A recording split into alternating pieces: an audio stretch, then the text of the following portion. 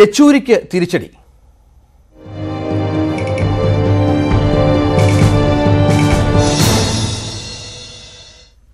കോൺഗ്രസിനോട് അനുകൂല സമീപനം വേണമെന്ന നിർദ്ദേശത്തോടെ party general secretary Sitaram Yechury അവതരിപ്പിച്ച രേഖ സിപിഎം കേന്ദ്ര കമ്മിറ്റി തള്ളി. 31-നെതിരെ 55 വോട്ടുകൾക്കാണ് രേഖ തള്ളിയത്. പ്രകാശ് കാരാട്ട് അവതരിപ്പിച്ച രേഖയാകും പാർട്ടി കോൺഗ്രസിൽ അവതരിപ്പിക്കുക. കോൺഗ്രസ് ബന്ധം തീരുമാനിക്കാൻ വോട്ടെടുപ്പ് വേണ്ടി വന്നെന്ന് CPM general secretary Sitaram Yechury പറഞ്ഞു. ഭേദഗതികളോടെയാണ് രാഷ്ട്രീയ പ്രമേയം അംഗീകരിച്ചത്. അടവ് നയം തെരഞ്ഞെടുപ്പ് സമയത്ത് തീരുമാനിക്കും. ബിജെപിയെ മുഖ്യ ശത്രുവായി കാണുന്ന രേഖയാണ് അംഗീകരിച്ചത്. വോട്ടെടുപ്പിൽ ആര് ജയിച്ചു തോറ്റു എന്നത് പ്രധാനമല്ല. കരട് അടുത്ത മാസം അംഗങ്ങൾക്ക് വിതരണം ചെയ്യുമെന്നും യെച്ചൂരി പറഞ്ഞു. The political resolution for the party Congress, there the Central Committee, after exercising and discharging a very high degree of responsibility of inner party democracy, discussed this draft political resolution, the discussions which began nearly about 4 months ago, and it continued through 3 meetings of the Politburo and 2 meetings of the Central Committee, and it's the 3rd meeting of the Central Committee when finally we have adopted it. We have adopted the resolution with amendments.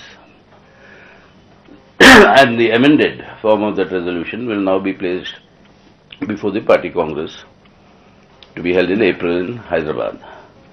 As per our party constitution, this draft resolution should be released to the party rank and file 2 months before the party Congress begins, so that all the units and all party members will have the access to not merely to read and understand this political resolution, which actually defines a tactical line or the political line that the party should follow for the next 3 years.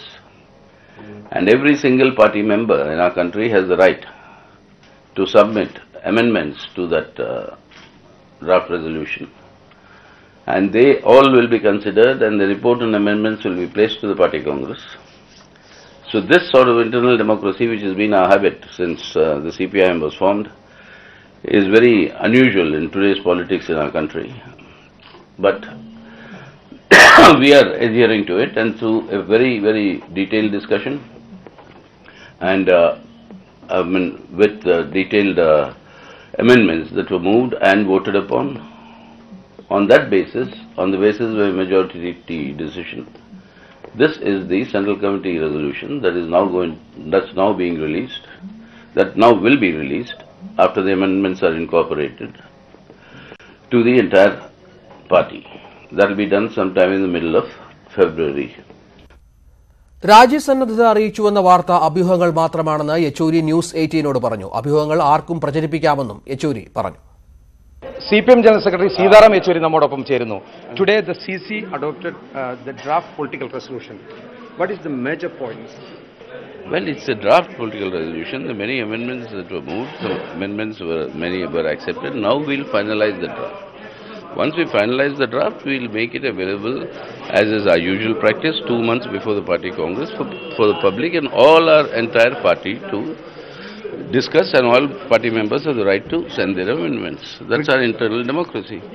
Regarding Congress, what will be the party stand? It's always been that Congress is the party of the Indian ruling classes. There shall be no understanding or alliance with that party. Electoral tactics we will decide at the time when the elections come. The objective is, the prime objective of the party is to defeat this BJP government and its agenda. That means you are saying that the Visakhapatnam party line will be continued? That I cannot say anything till my party Congress decides. Comrade, there were rumors that you offered resignation from the party general secretary post. What is the truth? Yeah, rumors or no rumors, these are matters of our internal of the party. Whatever has happened, I am here now as the general secretary because the Central Committee and the Politburo asked me to be the general secretary. So that is it. And what will be your stand, the party CPM stand on the regional parties alliance? We told you, the elections come, at that time the tactics will be worked out state to state. The objective is to maximize the vote again to defeat the BJP government and its policies. Thank you. Satheesh Kumar ചേരുന്നു ഏറ്റവും പുതിയ വിവരങ്ങളുമായി. സതീഷ്, സമാനതകളില്ലാത്ത സാഹചര്യമാണ് CPM നേരിടുന്നത്. Party general secretary അവതരിപ്പിക്കുന്ന രേഖ വോട്ടെടുപ്പിലേക്ക് വരുന്നു. വോട്ടെടുപ്പിലൂടെ തള്ളപ്പെടുന്ന ഒരു സാഹചര്യം. ഇനി അങ്ങോട്ടുള്ള CPM രാഷ്ട്രീയത്തെ ഈ സംഭവങ്ങൾ എങ്ങനെയായിരിക്കും ബാധിക്കുക? രഞ്ജിത്ത്, എന്തായാലും ഇത് ഇന്നോ ഇന്നലെയോ തുടങ്ങിയ ഒരു തർക്കമല്ല. 2016 കഴിഞ്ഞ ബംഗാൾ നിയമസഭാ തെരഞ്ഞെടുപ്പ് സമയത്ത് തന്നെ കോൺഗ്രസുമായി നീക്കുപോക്കുണ്ടാക്കണം എന്നൊരാവശ്യം ബംഗാൾ ഘടകം ഉന്നയിച്ചിരുന്നു. അതിന്റെ ചൂട് പിടിച്ചുകൊണ്ടാണ് ഈ ചർച്ചകളെല്ലാം പാർട്ടിയിലുണ്ടായത്. ഒരു പ്രാവശ്യം കേന്ദ്ര കമ്മിറ്റിയിൽ തീരുമാനിച്ചതാണ് കോൺഗ്രസുമായി നീക്കുപോക്ക് വേണ്ട എന്ന്. എന്നാൽ അതിനുശേഷമാണ് നിയമസഭാ തെരഞ്ഞെടുപ്പിൽ പ്രാദേശിക സഖ്യങ്ങൾ അല്ലെങ്കിൽ പ്രാദേശിക ധാരണയുണ്ടാക്കിയത്. അത് തെറ്റാണെന്ന് കണ്ടെത്തി അതിനുശേഷം വീണ്ടും ഇപ്പോൾ രാഷ്ട്രീയ പ്രമേയത്തിന്റെ കരട് എന്ന രീതിയിൽ സീതാറാം യെച്ചൂരി മുന്നോട്ട് വെച്ച രേഖയിൽ പറയുന്നത് കോൺഗ്രസ് അടക്കമുള്ള എല്ലാ മതേതര പാർട്ടികളുമായും നീക്കുപോക്ക് വേണമെന്നായിരുന്നു. എന്തായാലും കേന്ദ്ര കമ്മിറ്റി ഇന്ന് അത് വോട്ടിലിട്ട് തള്ളുന്നു. മാത്രവുമല്ല, സമാനതകളില്ലാത്ത സാഹചര്യങ്ങളെന്ന് രഞ്ജിത്ത് പറഞ്ഞപ്പോൾ തീർച്ചയായും party general secretary CPM general secretary തന്നെ വോട്ടെടുപ്പുണ്ടായി എന്നും ആ വോട്ടെടുപ്പ് ആർക്ക് എത്ര വോട്ട് ലഭിച്ചു എന്നും പറയുന്ന ഒരവസ്ഥയിലേക്ക് കാര്യങ്ങൾ എത്തുക. 31 വോട്ടുകൾ യെച്ചൂരിയുടെ രേഖയ്ക്ക്, 55 വോട്ടുകൾ പ്രകാശ് കാരാട്ടിന്റെ രേഖയ്ക്ക്. ഇങ്ങനെ PBയിൽ നേരത്തെ തന്നെ ഭൂരിപക്ഷമില്ലാതിരുന്ന യെച്ചൂരിക്ക് ഇപ്പോൾ കേന്ദ്ര കമ്മിറ്റിയിലും ഭൂരിപക്ഷമില്ല എന്ന ഒരു അവസ്ഥയിലേക്ക് എത്തിയിരിക്കുന്നു. എന്നാൽ ഇപ്പോൾ ഈ തർക്കം, കോൺഗ്രസിന്റെ ബന്ധത്തിന്റെ കാര്യത്തിലുള്ള തർക്കം ഇവിടെ അവസാനിക്കുന്നില്ല എന്ന ചില പരോക്ഷ സൂചനകളും യെച്ചൂരി നൽകുന്നു. കാരണം അദ്ദേഹം പറയുന്നത് ഇപ്പോഴത്തേത് കരട് രാഷ്ട്രീയ പ്രമേയം മാത്രമാണ്. പാർട്ടി കോൺഗ്രസാണ് അന്തിമമായി തീരുമാനിക്കേണ്ടത്. അതിനു മുൻപ് ഏതംഗത്തിന് വേണമെങ്കിലും ഭേദഗതികൾ നിർദ്ദേശിക്കാം. തീർച്ചയായും ബംഗാൾ ഘടകം ഭേദഗതികൾ നിർദ്ദേശിക്കും. ഈ ആവശ്യം വീണ്ടും പാർട്ടി കോൺഗ്രസ് ഉന്നയിക്കും എന്നതിന്റെ വ്യക്തമായ സൂചനകൾ തന്നെയാണ്. അതുകൊണ്ട് തന്നെ ഇപ്പോഴത്തെ ഈ തർക്കങ്ങൾ CPMൽ ഈ പാർട്ടി കോൺഗ്രസിലേക്ക് നീളും എന്ന കാര്യം ഉറപ്പാണ്. ശരി സതീഷ്.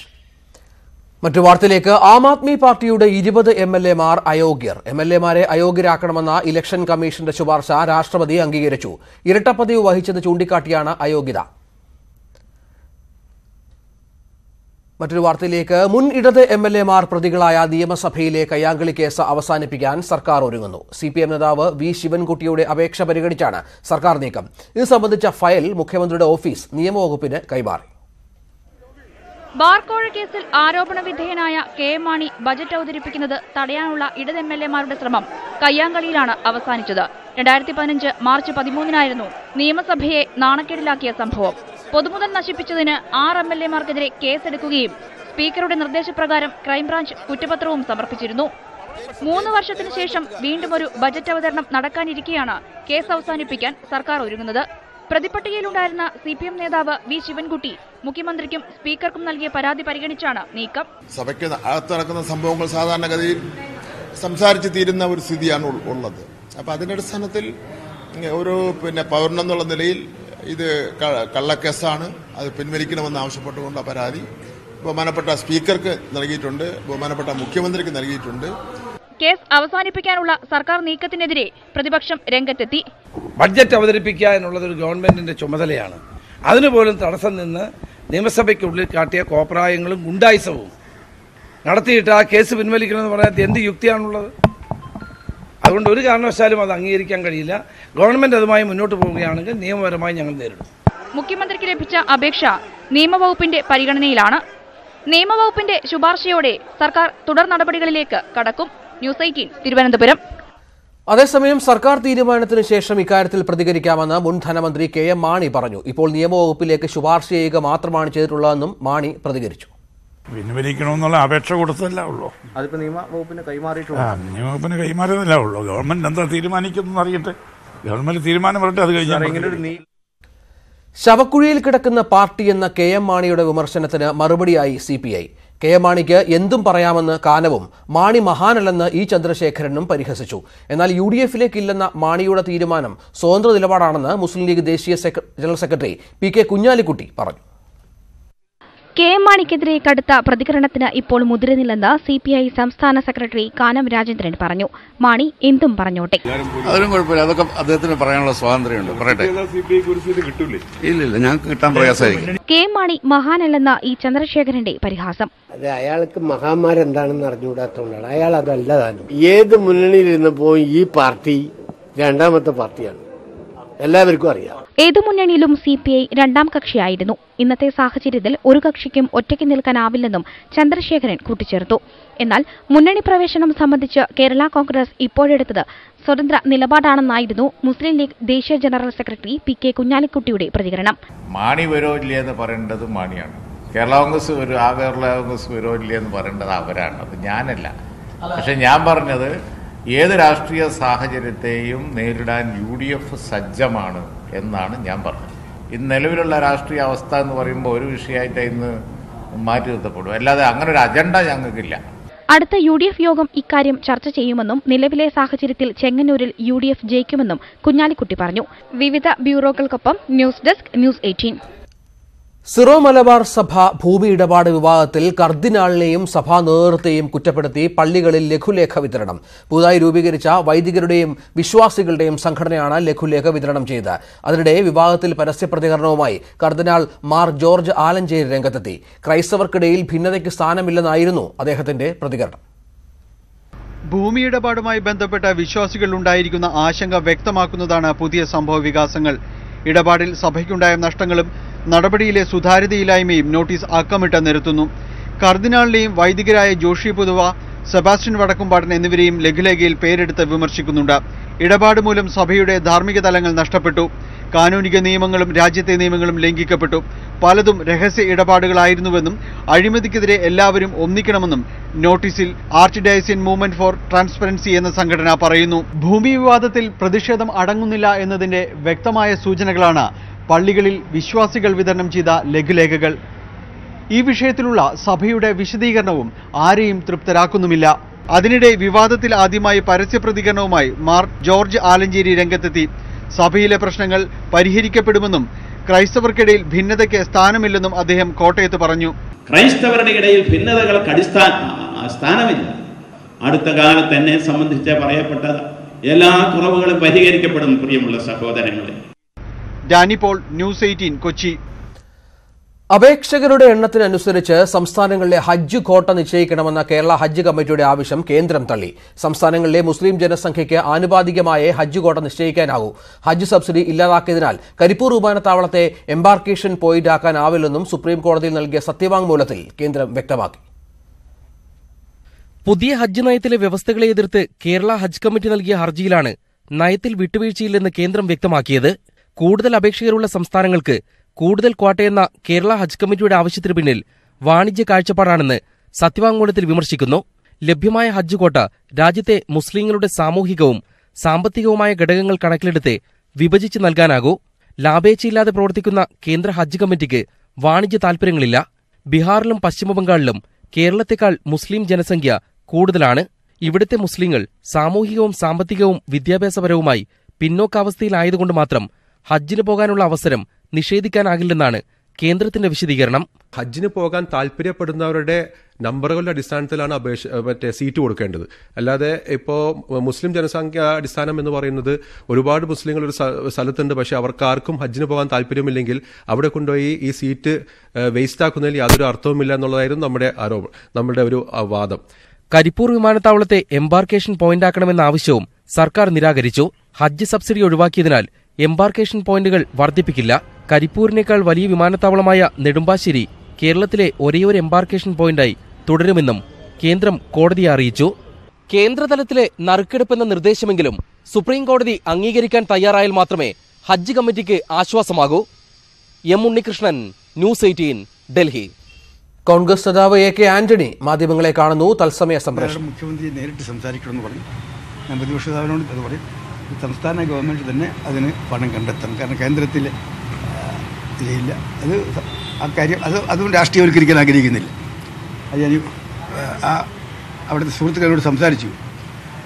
ജീവനെ കാണാൻ പോകുന്നതിനോട് സംസാരിച്ചു. അപ്പോൾ തന്നെ പറഞ്ഞു, ഇന്ന് തന്നെ ഇവിടെയുള്ള മന്ത്രിമാരോട് സംസാരിക്കണം, നാളെ പൊളിച്ച് തന്നെ ചീഫ് മിനിസ്റ്ററെ സംസാരിക്കണം എന്ന് പറഞ്ഞിട്ടുണ്ട്. ആ കേരള ഗവൺമെൻറ് ചെയ്യേണ്ട കാര്യങ്ങൾ ചെയ്യാനുള്ള ദൗത്യം എൻ്റെ കേരളത്തിലെ സഹപ്രവർത്തകരെ ഏൽപ്പിക്കുന്നു. കേന്ദ്ര ഗവൺമെൻറ് ചെയ്യേണ്ട കാര്യങ്ങൾ ഞാൻ ഡൽഹിയിൽ ചെന്നാൽ അതിന് തുടർച്ച കേരള ഗവൺമെൻറ്റുമായി സഹകരിച്ചുകൊണ്ട്, കാരണം ഗവൺമെൻറ് വഴിക്കല്ലേ പറ്റുള്ളൂ. ഗവൺമെൻറ് വഴി ചെയ്യാവുന്ന കേരളത്തിലെ ഗവൺമെൻറ്റിന് പരമാവധി സഹായം ചെയ്യുക. ആ സഹായം കേരളത്തിലെ ഗവൺമെൻറ് പരമാവധി തീരപ്രദേശത്തോടൊക്കെ എത്തിക്കുക. ആ കാര്യത്തിൽ ഡൽഹിയിൽ ചെയ്യുന്ന കാര്യങ്ങൾ, എനിക്ക് ചെയ്യാവുന്ന കാര്യങ്ങൾ ഞാൻ ഇനിയുള്ള ദിവസങ്ങൾ ചെയ്യും. ഞാൻ പറയാം, രാഷ്ട്രീയമായ ഒരു വാക്ക് പോയി ഞാനിവിടെ പറയത്തില്ല. അങ്ങോട്ടാണ് പോകുന്നത്. അത്യാവശ്യം അവിടെ ഒന്ന് സംസാരിക്കും. AK ആന്റണി മാധ്യമങ്ങളെ കാണുകയായിരുന്നു. ഓഖി ദുരന്തവുമായി ബന്ധപ്പെട്ട് സർക്കാർ സഹായം വർദ്ധിപ്പിക്കണമെന്ന ആവശ്യമാണ് അദ്ദേഹം ഉന്നയിച്ചത്. ഇതുമായി ബന്ധപ്പെട്ട് സംസ്ഥാനം കൂടുതൽ സഹായം ചെയ്യണമെന്നും അദ്ദേഹം പറഞ്ഞു. ഡൽഹിയിൽ ചെയ്യേണ്ട കാര്യങ്ങൾ താൻ ചെയ്യാമെന്നും അദ്ദേഹം വ്യക്തമാക്കിയുണ്ടായി. ഒരു ചെറിയ ഇടവേളയ്ക്ക് ശേഷം തിരിച്ചുവരാം. സാമ്പത്തിക പ്രതിസന്ധി മറികടക്കാൻ സർക്കാർ വയനാട്ടിലെ ആദിവാസി വികസന പദ്ധതിയിൽ നിന്നും തിരിച്ചെടുത്തത് 225 കോടി രൂപ.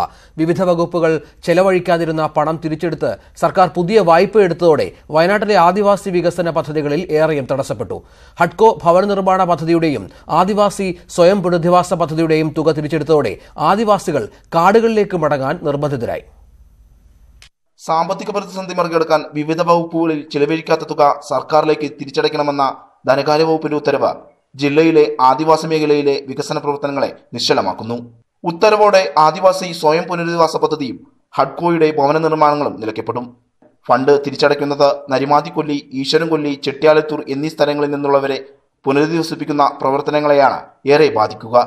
ഇതോടെ സർക്കാരിന്റെ പുനരധിവാസ വാഗ്ദാനങ്ങൾ കേട്ടുമുടത്ത ആദിവാസികൾ വന്യജീവികൾ വിഹരിക്കുന്ന കാടുകളിലേക്ക് തിരികെ വരികയാണ്.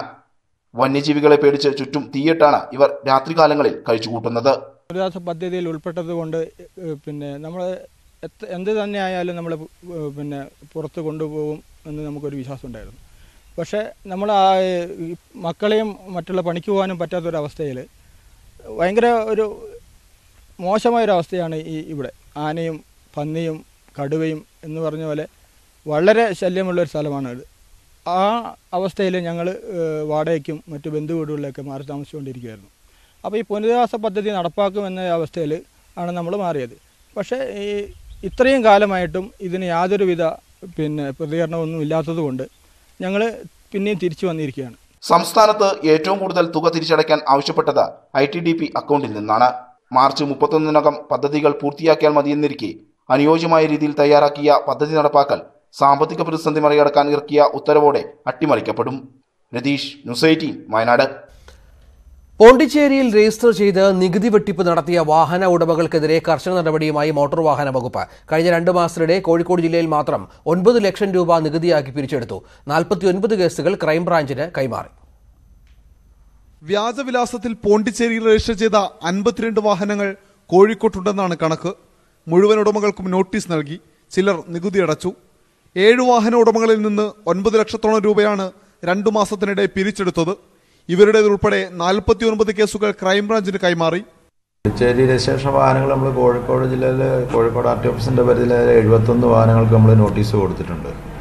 അതിൽ 7 ആളുകൾ ഇവിടെ വന്ന് ടാക്സ് അടച്ചു. ഏകദേശം 88 ലക്ഷം രൂപകൾ നമ്മൾ ടാക്സ് ആയിട്ട് കളക്ട് ചെയ്തിട്ടുണ്ട്. പിന്നെ അതിൽ 49 എണ്ണം നമ്മൾ ക്രൈംബ്രാഞ്ചിന് കൊടുത്തിട്ടുണ്ട്. പിന്നെ കുറച്ചാളുടെ എക്സ്പ്ലനേഷൻ കിട്ടാൻ താമസമുള്ളതുകൊണ്ട് അത് കൊടുത്തിട്ടുള്ള 49 പേരുടെ കേസ് നമ്മൾ ക്രൈംബ്രാഞ്ചിന് ഹാൻഡ് ഓവർ ചെയ്തിട്ടുണ്ട്. 2 സംഘമായി തിരിഞ്ഞാണ് അന്വേഷണം. സിനിമാ താരങ്ങളും ജനപ്രതിനിധികളും വ്യവസായികളും വാഹനം പോണ്ടിച്ചേരിയിൽ രജിസ്റ്റർ ചെയ്ത് നികുതി വെട്ടിച്ചത് കണ്ടെത്തിയെ തുടർന്നാണ് നടപടി. K. അനൂപ്ദാസ്, ന്യൂസ് 18, കോഴിക്കോട്. എറണാകുളത്ത് പോലീസ് ഉദ്യോഗസ്ഥനെ തൂങ്ങി മരിച്ച നിലയിൽ കണ്ടെത്തി. എറണാകുളം നോർത്ത് സ്റ്റേഷനിലെ പ്രൊബേഷൻ SI ഗോപൻകുമാറാണ് മരിച്ചത്. ജോലിയിലെ സമ്മർദ്ദമാണ് ആത്മഹത്യക്ക് കാരണമെന്ന് സൂചിപ്പിക്കുന്ന ആത്മഹത്യാ കുറിപ്പും കണ്ടെത്തിയിട്ടുണ്ട്. പോലീസ് സ്റ്റേഷൻ സമീപത്തെ ലോഡ്ജിൽ തൂങ്ങി മരിച്ച നിലയിലായിരുന്നു മൃതദേഹം. തിരുവനന്തപുരം ഊരുട്ടമ്പലം സ്വദേശിയാണ് ഗോപകുമാർ.